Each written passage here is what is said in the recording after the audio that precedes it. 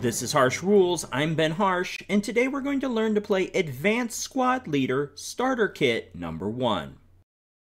Advanced Squad Leader Starter Kit number 1 was released in 2004 by Multiman Publishing and Avalon Hill, and designed by Ken Dunn. This game supports 2 players, and each scenario takes approximately 2 hours to play.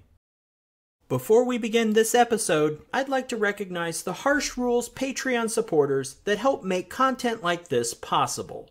If you'd like to support the channel, head over to patreon.com/harshrules to learn more.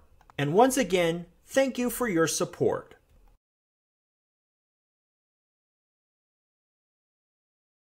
Welcome back to the Harsh Rules breakdown for Advanced Squad Leader Starter Kit number 1. In our last episode, we began the sequence of play with the rally phase, and now in this episode we're going to cover the prep fire phase. So let's jump right in. Let's begin by walking through the process for setting up a fire attack. A fire attack is a unit's primary means of combating an enemy unit. Fire attacks can be conducted by a single unit or a group of units known as a fire group. Typically, a unit may only fire at full strength once per turn. In the prep fire phase, each of these fire attacks will be set up and resolved one at a time. After a fire attack is completed, the participating units are tagged with a prep fire marker to keep track of things. Then, the next fire attack is set up and resolved, and so on until the attacker either runs out of units or decides to end the phase. Conducting fire attacks are always at the attacking player's discretion. They may attack with some, all, or none of their units. Next, let's go into a little more detail on setting up a fire attack. First, the attacking player will declare to their opponent the unit or units that will participate in the fire attack and identify the target hex. A fire attack can be conducted by a single unit in a hex, or a group of units which comprise a fire group. Units in a fire attack can only be focused on one target hex, and that attack will impact all enemy units within that hex. Be aware that a unit's firepower cannot be divided amongst multiple hexes. There is one exception though, in regards to support weapons.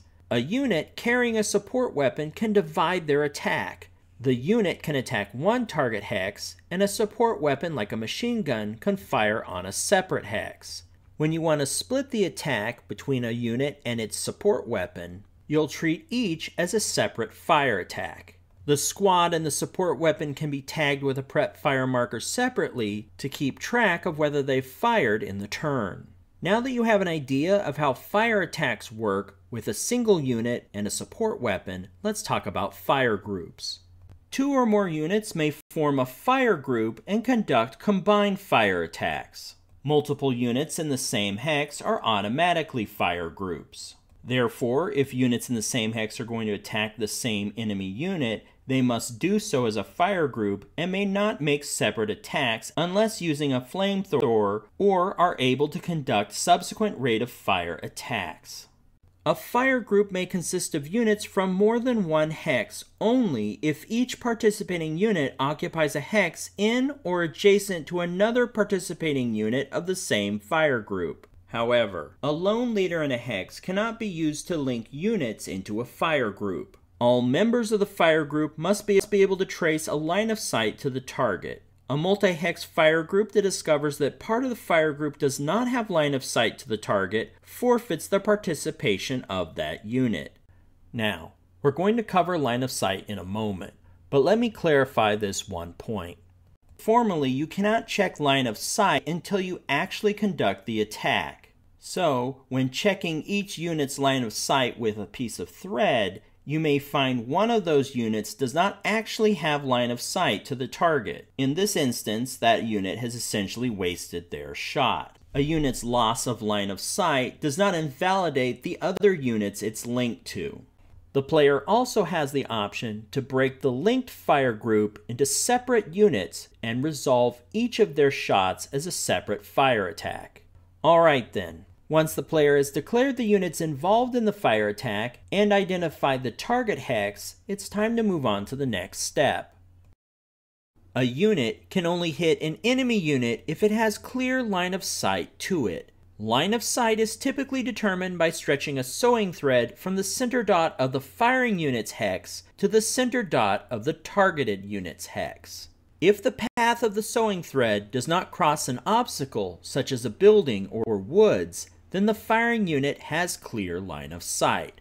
However, if the path of the thread crosses an obstacle, and that obstacle can be seen on both sides of the thread, then line of sight is blocked. Keep in mind though, if the thread touches an obstacle and the obstacle is only visible on one side of the thread, then line of sight is still clear. Some key points to remember when determining line of sight. Obstacle terrain, like woods or buildings, in the firing hex and the target hex do not block line of sight. Think of this as a unit firing from the windows of one building at their target in the windows of another building. Attacks may also be traced through units and intervening hexes without affecting them. In formal play, neither player may make a line of sight check until after an attack has been declared. Should a check reveal a line of sight obstacle, the fire attack is not resolved, but the unit that declared the attack are still considered to have fired. Now that you've declared the firing units and verified they do in fact have line of sight to the target, you're going to need to take some notes. First, check the unit's range to the target. Range may impact a unit's firepower. A unit's normal range is the center number at the bottom of the counter. In this example, the German squad has a range of 6 hexes. Keep in mind though, if an enemy target is adjacent to their position, then it's subject to point-blank fire and the firepower is doubled. Now, although our German unit has a normal range of 6 hexes, its long-range firing ability is double this. Firepower above normal range, though, is halved. Now that we know any firepower impacts from the target's range, we need to identify any terrain hindrance on the path to the target hex and any terrain that might be providing cover. First, let's discuss hindrance. Some terrain, such as orchards, grain fields, and ones covered in smoke, do not completely block line of sight. Instead, these terrain hexes' partial visibility hinders fire attacks traced through it. Each instance of hindrance, from orchards or grain fields when they're in season, add 1 die roll modifier to any infantry fire table die roll. Smoke adds a 2 die roll modifier, and it stacks with any other hindrance terrain. So smoke across an orchard would make the hex plus 3 die roll modifier, and so on. However, tracing line of sight through multiple hindrance hexes can eventually block a shot. Any combination of terrain hindrance die roll modifiers greater than or equal to plus 6 blocks line of sight completely. Now, once you've made a note of any terrain hindrance that may be in effect, it's time to check to see if the target has the advantage of any cover. What we think of cover is referred to in Advanced Squad Leader as a Terrain Effect Modifier, or a TEM.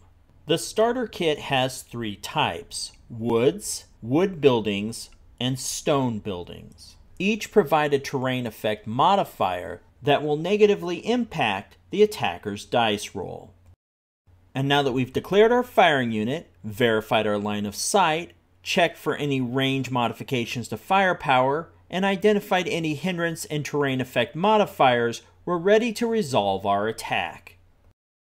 Fire attacks are resolved on the infantry fire table. This table has 2 axes. Let's first look at the vertical axes for firepower. At the top of each column is a number that maps to a unit or fire group's firepower rating. With a fire group, add the firepower of all participants together to find the correct column. You'll notice that not all firepower ratings have a column on the table. For example, if the firepower rating is 7, there is no column for this. For these instances, you use the column that does not exceed the firepower. Therefore, for a firepower of 7, you would use the 6 column. Now, remember I told you to take notes on range to target? This is where you'll need to use them. If the target was within point-blank firing range, double the firepower. So in our example on the screen, the German squad's firepower of 4 within point-blank firing range would become 8. However, if the target was at long range, halve the firepower. So at long range, the German squad's firepower would be halved from 4 to a 2. When reducing firepower of odd numbers, like 5, you're going to get fractions. Be aware that fractions of halved firepower are not dropped, but retained for further modification or added to the firepower totals of other units involved in an attack. Next, the player is going to roll 2 dice, a red one and a white one. If the dice result is an original double, which are the numbers on the dice without modifiers, then the firing unit has cowered. Cowering is one of the more board-gamey elements of Advanced Squad Leader. It means the unit is not confident in making their attack, and as a result suffers a firepower penalty. However, cowering does not occur if the unit is stacked with a leader. Cowering penalties for elite, first line, and second line class units reduce the firepower rating by 1 column. For inexperienced units of a green or convict class, reduce the firepower rating by 2 columns. If cowering adjusts the unit's firepower off the chart, then the attack has no effect. Once you've adjusted the attack for any cowering effects, it's time to move over to the horizontal axis, which is for the modified dice roll. Ultimately, the attacking player wants the lowest dice total to get the best result on the table. Good modifiers reduce the dice total. Bad modifiers increase the dice total. Once the dice is rolled, you can follow the row until it intersects with the firepower column. This is the dice result before we apply any modifiers. Now, I've purposely selected 7 as the dice result to illustrate a key point. Whenever you roll 2 6-sided dice, the most likely number to be rolled is 7. You'll also notice that the 7 row cuts across the center of the infantry fire table. ASL players use the rule of 7 to gauge risk. Right now, the German squad has a firepower of 4.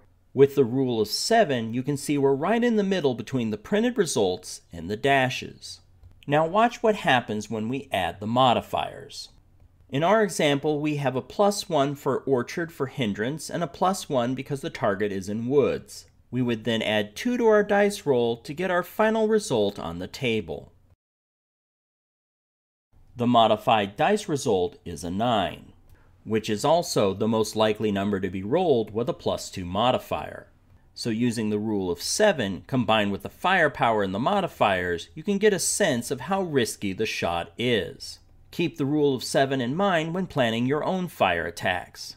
Now, our German squad did not fare so well in its fire attack. However, in the next episode of this rules breakdown, we're going to take a look at what could have happened by reviewing all the outcomes on the infantry fire table. So make sure you're subscribed to the channel and ring the bell icon for notifications so you'll know when the next episode becomes available. If you found this video helpful, please give me a like and share with your friends. To be the first notified when the next episode of Harsh Rules becomes available, please hit the bell icon for notifications.